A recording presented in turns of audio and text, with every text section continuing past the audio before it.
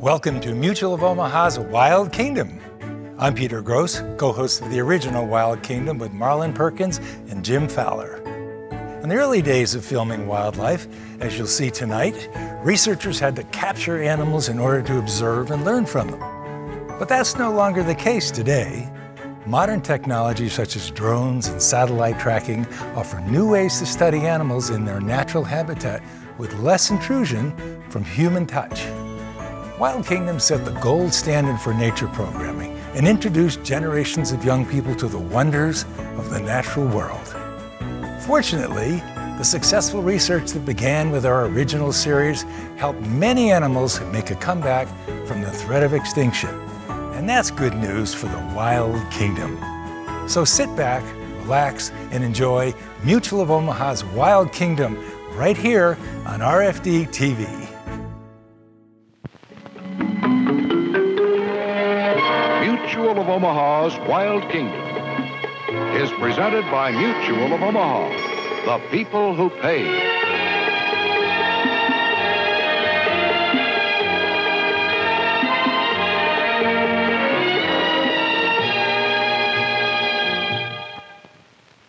Welcome to Mutual of Omaha's Wild Kingdom. In the harsh terrain of northernmost Canada, there lives a large mammal well adapted to the rigors of life there.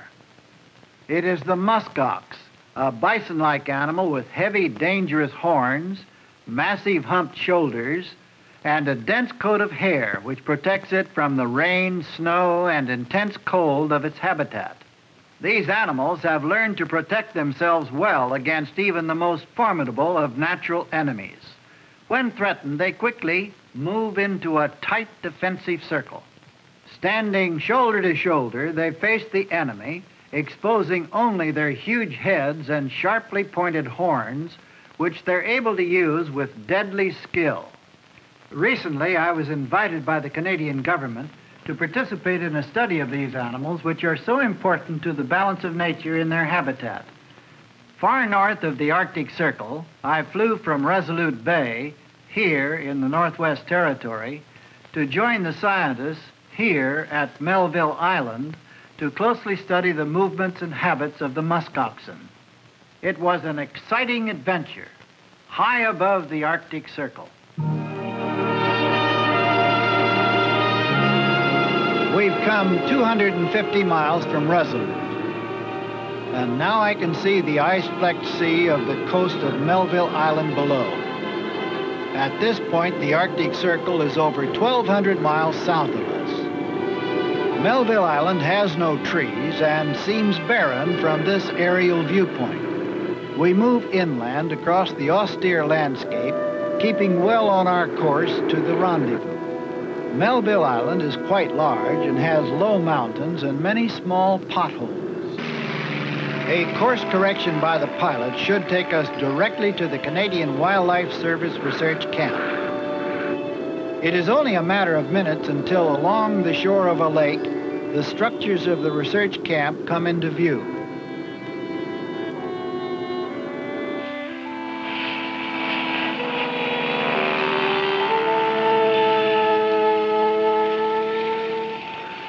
The pilots in northernmost Canada handle their planes with great skill.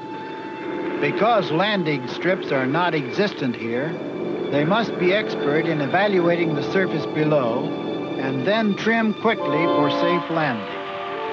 Since geologists have discovered rich petroleum deposits below the tundra, extensive development looms.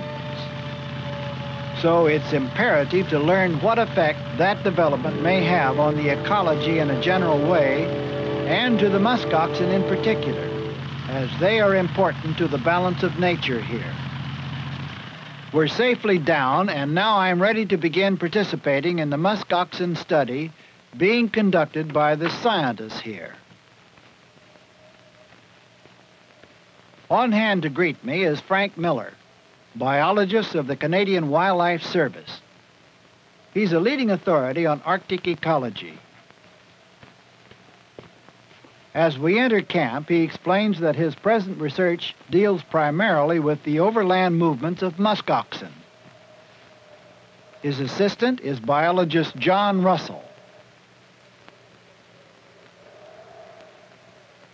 John is a good man with telemetry devices and explains to me how the device they're using on the musk oxen sends out a pulsating radio signal which we can monitor at considerable distances.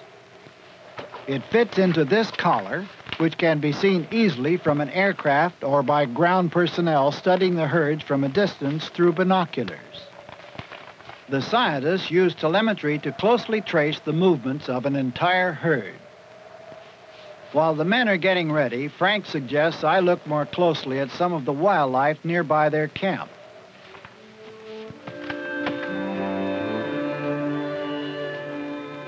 Though the terrain looks harsh and lifeless, there are many animals living here.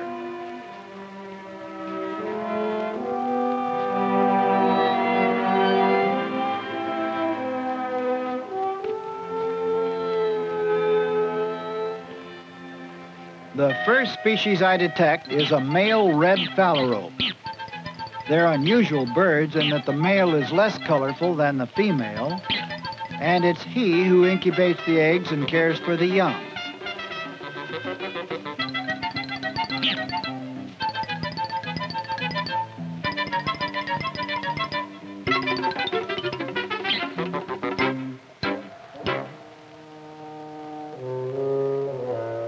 Birds are not the only important wildlife here. A glimpse of white in the distance turns out to be, on closer examination, a large Arctic hare.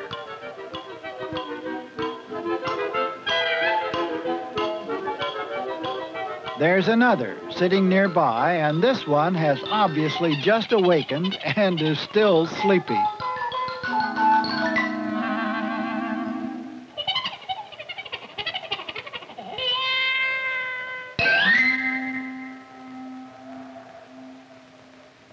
An extremely important link in the Arctic food chain are the lemmings.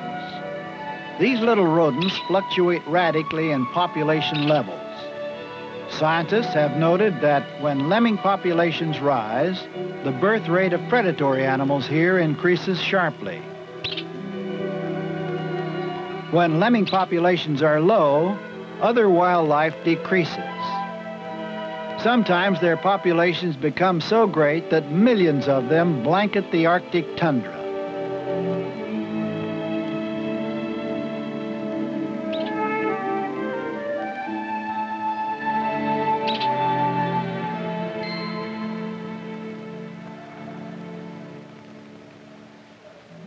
On my way back to camp, I observe a most interesting bird, a fine long-tailed jaeger. This is a graceful predatory seabird. At this season, though, they're nesting on the tundra. At such times, they become quite aggressive and highly protective of their nests. If they feel the nest is threatened, attack will be made by both male and female birds without hesitation and with considerable fearlessness. However, they're not likely to strike me as long as I come no closer.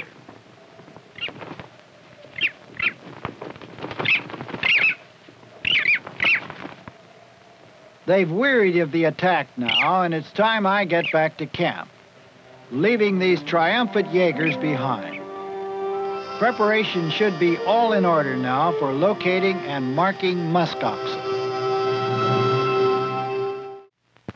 As soon as I returned to camp, we loaded our necessary capture and telemetry equipment into the helicopter and were ready to look for a herd of musk oxen. The musk oxen herds are found all across Melville Island, and the last herd seen near camp was a few miles to the north. That's where we're headed now.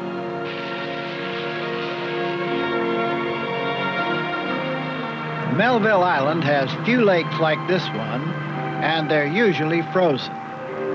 Only for the very short summer season are the waters open.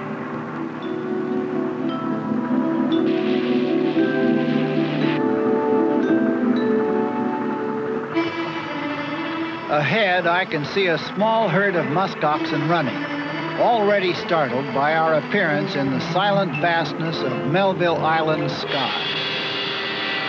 Our pilot quickly moves us into good position directly above and behind the herd. From this vantage point, we can easily pick just the animal we wish to separate from the rest of the herd.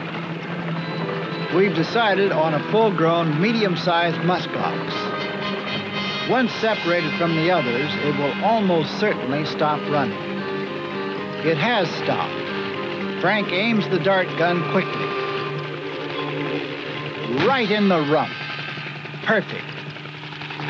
Now we'll try to keep our helicopter between the herd of musk oxen and this darted animal.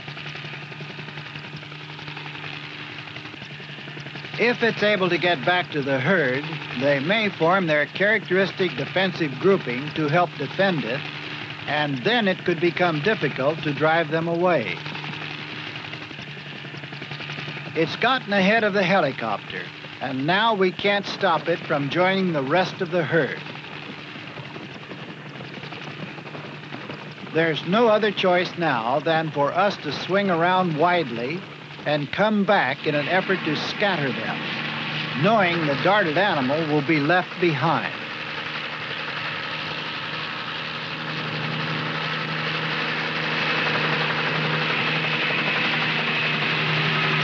They've moved into their circular defensive posture, and it's part of the group.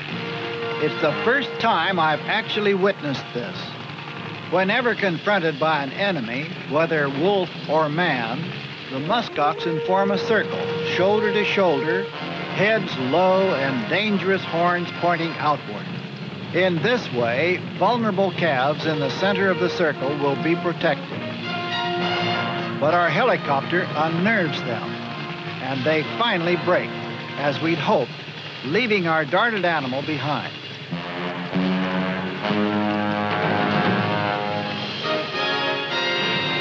For our own safety, we force the herd away from this area. As they move off, the darted animal tries a final time to follow. But it's too grubby. Still, we'll take our time about landing. Musk oxen have bad tempers and can be dangerous. It's altogether possible that if we approach the animal too soon, we would be attacked. Until the musk ox falls, it will not be safe to approach. The drug effects don't last for long, so our timing has to be just right. While Frank and John prepare their equipment, I'll move away from the helicopter to get a clear reading of the collar transmitter on this telemetry receiver. Later, we'll track this animal from the signal sent out by the collar device the biologist will put on it. Right now, they will get an identification tag ready for attaching to the ear of the animal.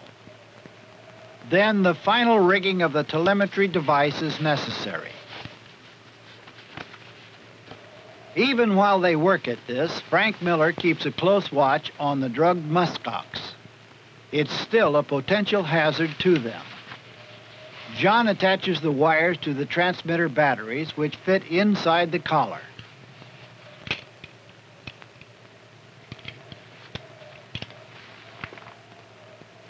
The signal is beginning to come in now, and reception is clear.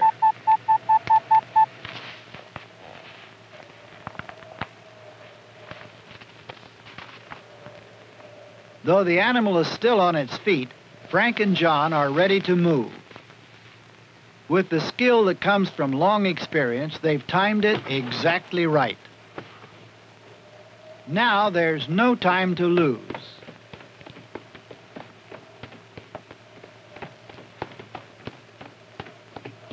As they expected, the muskox tries to rise and attack them, but Frank Miller gets a firm horn grip to hold it down. It's no easy task, and as an added precaution, Frank ties one forefoot close to the horn so there's less chance of being gored.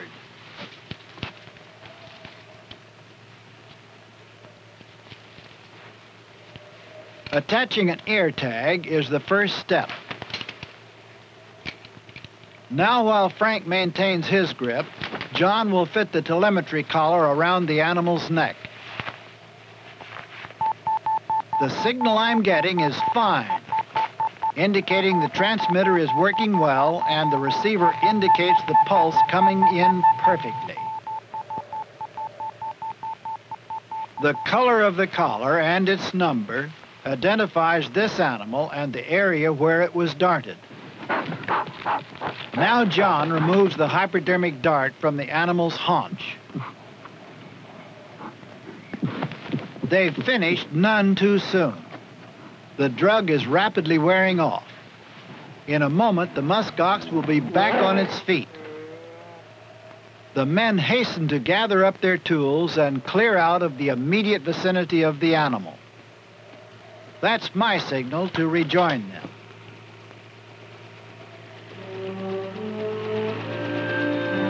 They've done a good job, and with the animal on its feet, we can get airborne again. In the days to come, we'll be able to accurately chart the wanderings of the herd as this animal rejoins them and continues to send us the signal from wherever the herd roams. We continued flying north and soon came upon another herd of musk oxen. This second herd is about 20 miles from the first, and once again our pilot shows his skill in separating a large bull from the rest of the herd. This one is considerably bigger than the first animal we immobilized, and as soon as he stops, Frank will dart him.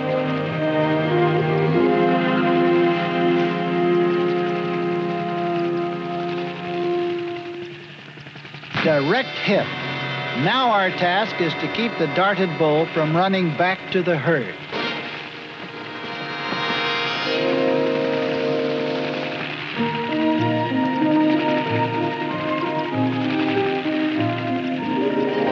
It will take several minutes for the drug to take effect.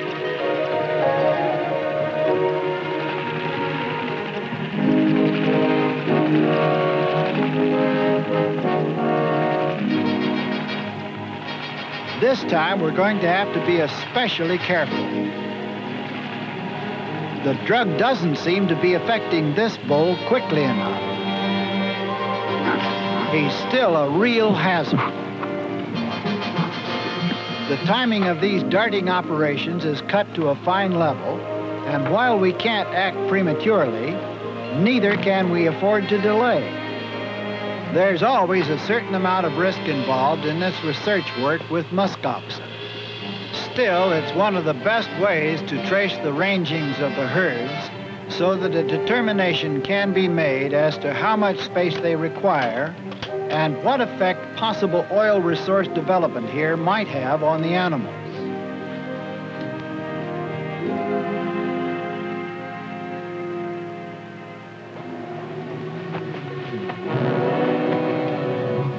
It should be safe to approach now, but it's never wise to underestimate a big bull musk ox.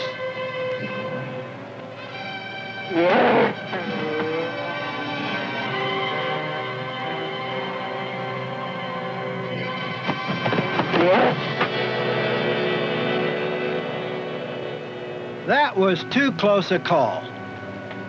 This bull is not reacting well to the drug. It will be safest if we wait inside the helicopter until we're sure that the animal's well immobilized.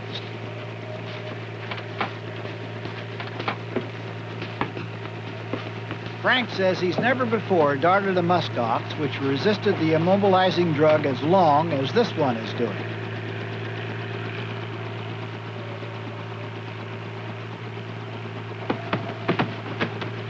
He's down again. Now we'll have to work more swiftly and yet more cautiously than ever.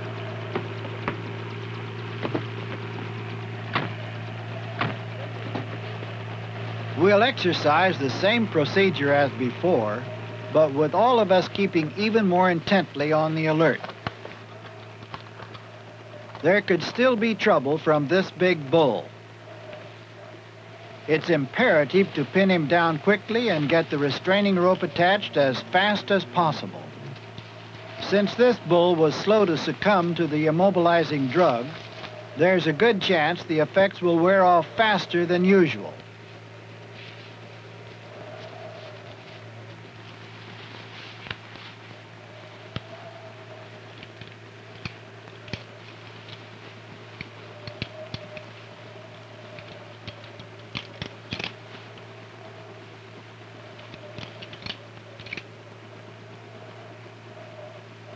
Normally, only one animal of an entire herd is ear-tagged and fitted with a telemetry collar.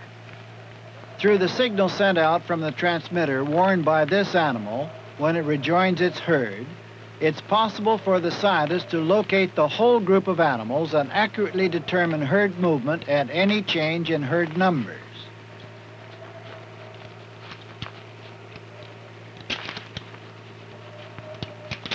Now the two biologists have nearly finished. All that remains is to get the collar aerial pointing straight up so the electronic pulsating signal will come clearly to the telemetry receiver.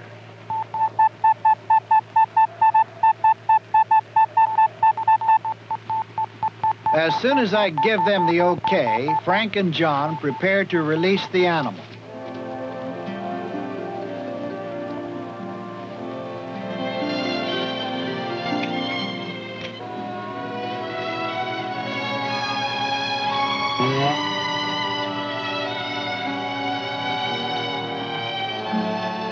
The bull is still groggy, but he won't be for long.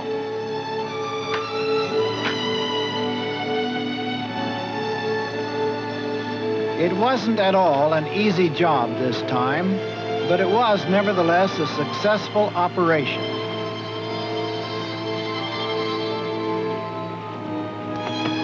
In a short time, this big bull musk ox will be back with his herd, unknowingly sending signals to waiting scientists, information which is invaluable in helping to preserve the species from being endangered by man, and which can help man to retain the delicate balance of nature here on Melville Island, high above the Arctic Circle.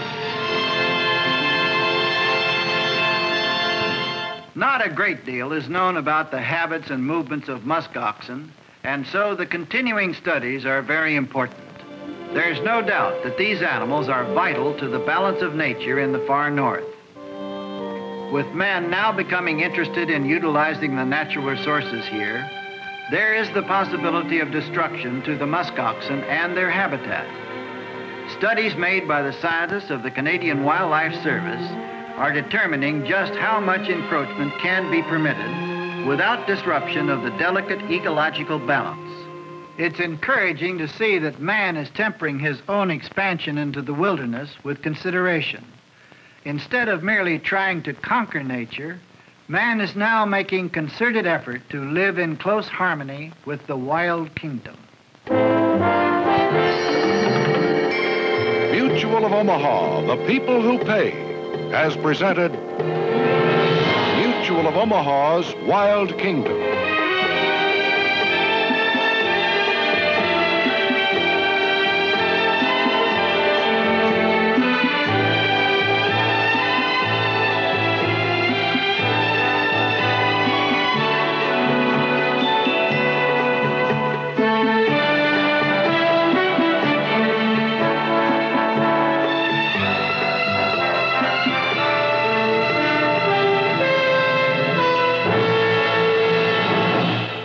Mutual of Omaha, helping people find Medicare solutions for over 50 years. To learn more about plan options or how to protect your kingdom, contact us today. Mutual of Omaha. Protect your kingdom.